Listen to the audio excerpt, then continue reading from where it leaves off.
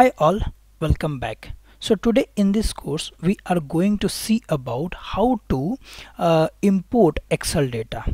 As you are aware, we have seen one time how to import Excel data into Appian directly, okay, and delete the document as well. So that time we have seen with the help of this smart service, import Excel to database.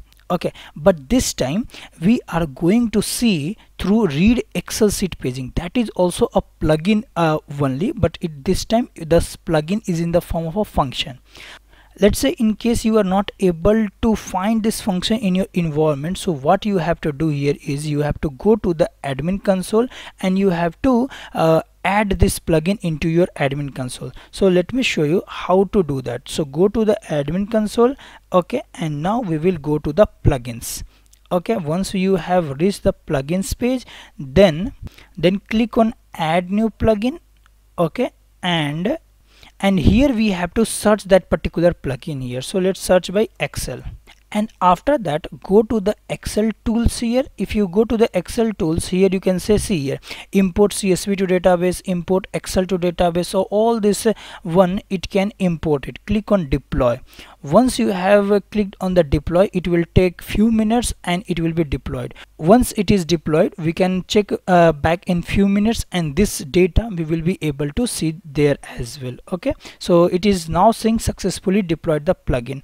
Okay, so let me just refresh this expression once, and now once again we will try to write here read Excel sheet by paging. So this is the basically the function which will help us to read the Excel data directly from this our Excel sheet. So now what is the next step? Next step is like we have to import a Excel file here. So see here, this is the Excel file that I am trying to import in Appian. So it has a lot of data here, and the major columns are what? Age, gender, marital status, occupation, monthly. So these are the particular columns which will get imported. So first of all, like in order to import that file, we have to go here and we have to import as a document. In our interface we can also get that as a document directly. Okay, but here I'm just uploading it directly. Okay, so now it is uploaded. Click on next and it will create a constant. So let it create a constant here. Now how to use this function? So in order to use this function, first of all, like we have to pass the Excel document here. So let me just pass here Excel document. So write the keyword here, and in order to pass the Excel document, paste this one here. So this Excel document we have just now passed. After that, it asks for the sheet number. Okay, so in the sheet number, what we have to give here is, check that here the sheet number to read, where 0 is the first sheet. So let's go into our sheet and see here, this is the first sheet only. So we have to write here 0 for the first sheet. So this is the sheet number 0. After that, there is a paging info. So in the paging info, make sure like how much data you want from this paging info here. So let's say like I want just let's say like 50 data. Okay, because there are a lot of data present there.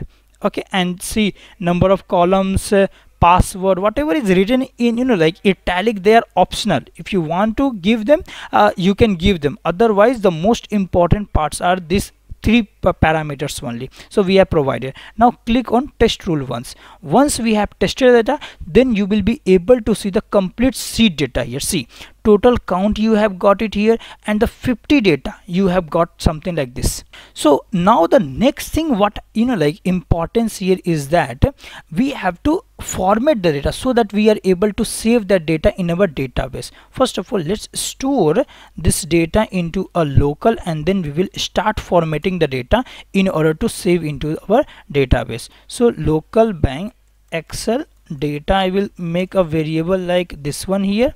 Okay, and let me just call that variable here. Now what are the data that I am going to store for this particular sheet? So what I have done already here is I have also created a table in order to store the same data. Whatever data was there in my column, for example, age, gender, marital status, occupation, monthly income, education, family size, all of this data I have created columns in my database table as well. So here everything I have done, and I want the data of all this format from this Excel here. So now what we have to do here, see, in order to understand this how this function returns the data, you have to check that. See, first of all, it is returning all data. We don't need that much of data, right? It is a data subset. So in order to get the data, I can write here dot data. Once I have written dot data, you will see only this Excel data are now coming here. We can reduce the batch size as well in order to work it more efficiently. Later on we can increase whatever number we want. See here, let's say 20 data are there. Now out of this 20 data, see, first row that you will get from this Excel sheet is nothing but your column. Okay, and this column is already present in the database. Okay, these are my columns, so I don't need this data. I know like these are my columns only, so I would have to ignore the column here. Okay, and from the second row itself, if you will see from the second row, what is there, all the values are there. For example, 20, female, single, student. If you will see that, this is nothing but the first row of data, 20, female, single, student. Okay, so all this data are from the second row. So what we can do here is the complete data, we can remove the column as well. So in order to remove the column, we can use this remove function. We can, which index we have to remove, the very first index that is present here, that we have to remove. So now I have removed the first index, and see here, now that a column is not coming. Because why? Because we didn't needed that column. After that, now these all values are present in my Excel there. Okay, and now I have to import that data. So in order to import, what I have to do here is, see here, now I will have to format data. I know that, let me format one data at a time, and then we will see like how to do the same for the multiple as well. So what I will do here is, local bank, I will write here row 1. So this is nothing but the row 1 of data. So let me just take here row 1 of data, Excel data of index 1 I have taken. So let me just call that Excel row 1 data here, and see what are the data in the row 1. Only 14 items are there. So see, now in this 14 items, if you will see that, what I will do, how to format the data. Basically, whenever you need to format data, we need to write the name of our record here, ys data. This is the data, and give a bracket here. Okay, and let me name the variable as well, local bank formatted data. So once I have given the variable name, and now see here, first is what, age. Where is the age here? So see, age is nothing, always it is coming at first row only, right? So in order to get the first row, what you will write here, so local bank row 1 of nothing but index 1. Okay, and let me just give comma here, and now let's see the formatted data, how does it looks like. See here, age is, now there is another doubt here. See, so directly it will not take. First of all, what we have to do here is index of 1 dot values we have to take. Okay, and now once the values are there, see here, the values will come. That index we have not done that. So this is the data as of now we are getting. See, there is one more index which is remaining here, that is nothing but the values part. Okay, so once again we have to write here values. Now it will get indexed once again with values. Now only the data we are getting here. Okay, and what is the age that we are getting? Number integer 20. Next is in our record there is gender. So let me just write here local bank row 1 of 2. So 2 is what? Nothing but the gender here. Similarly, let me just complete everything at first here. Now you can see that I have written here all the values which are present in my record here. I have basically casted the data. This is nothing but casting data into my record type, and now I will click on test rule once again and see all the data, that whatever is present directly it is coming in my record type. Okay, so this is how you will format the data as well. Now in order to like remove the index, we can also use this index functions, which is very important, instead of directly using it here. Okay, let me just repeat that for the same here. Now in all the values I have used the index. So like that we can use that, and now finally we can return this particular data as well. This is my nothing but the formatted data which I want to return. So all this data is coming in which data type here? YS Excel data. If I want to store that in my database, easily I can store that data as well, but this one I have just made for one only. Now what I have to do, if I have to do for all the 14 or 19 data are there, so all for the 19 I have to do that, what I should do? So this should basically iterate, correct? So this has to get iterated over that particular all the values, so that it will incorporate all the values. So what I will do here is where it should iterate. Now I will write here loop. Okay, the items over which I want to iterate is local bank Excel data I will iterate over, and I will write here expression, and in that expression I will just paste the complete set of data. So whenever you are confused like how to use loops and all, you can use also the same thing. Do that for one values, okay, and then iterate it for multiple. Now how it will get iterated for multiple? Now it will, for each index, for automatically it will take all the values here. Now let me just format it, and now see here all this data, postgraduate, and I guess every values is having the same data only, but we needed the different data.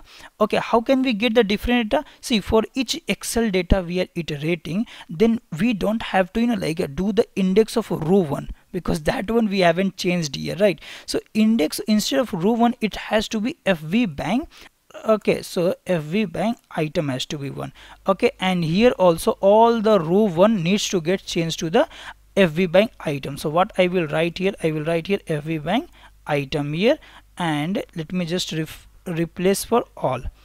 Okay, and now once I have replaced it, now see all data will get changed here. Okay. Okay, one more point was there, everything became null here. Why? Because in every bank item there is something called values as well. So when we are iterating, let me just index the values as well. Once I have indexed the values part, then all the data is populating. See here, all the data is now unique here. All these values 50942, same data like this one, everything is iterating over, and this data we can easily save into our database as well. Let's say somebody want to import file, that Excel data will come in the database, you will get the data and you will import into the table, and you can upload a formatted data as well. So how to save the data into the database? Let's see that once. Now let's go in the, this is the process model which I have created. Simple, just one script task is there and one write records. Later on other nodes we can also configure, for example like user is uploading through the interface, so that also we can add it. But let's say like once it is added, then what you have to do here is in the format Excel script task, you have to go to the data tab, you have to go to the output and new custom output, and whatever the rule that we have created, that we have to add it. Okay, so rule bank and this Excel data, as of now it doesn't accept any parameters or rule inputs. Why? Because we have directly hard coded our Excel data here, because as of now we just have one Excel sheet, but later on we can create a rule input of document type, and here we can directly add that rule input and save in the Excel data. But make sure that whatever the variable that you have created for the Excel data, it should be multiple, so that multiple data it can store. Okay, so it will store the data, and in the write records we have to go, and in the setup tab we have to write this Excel data. That's all we want. Okay, validate it, publish it. Okay, once you have done, click on debug. Once we have debugged the data, whatever the data that we have, directly it is written in the database. Now let me just go here in my database and show you the data which has been written with this, with the help of this plugin function. So YS Excel data, if I go see here, complete data, how much data I wanted? 19 data only I needed. So as of now only 19 got here. Okay, if we increase the batch size, we could have written much more data as well. But this is the basic concept. First of all, like get the data from the Excel, okay, either through the constant or through the rule input, format the data, remove the row 1 because that is for the column 1. Okay, and other data you just format it whatever the record type or anything is there apart from the record type, in that you cast the data, and finally you will be able to get the data into your database as well. So I hope it was clear for you. Okay, let me know in case of any other doubts. So that was all for now. Thank you.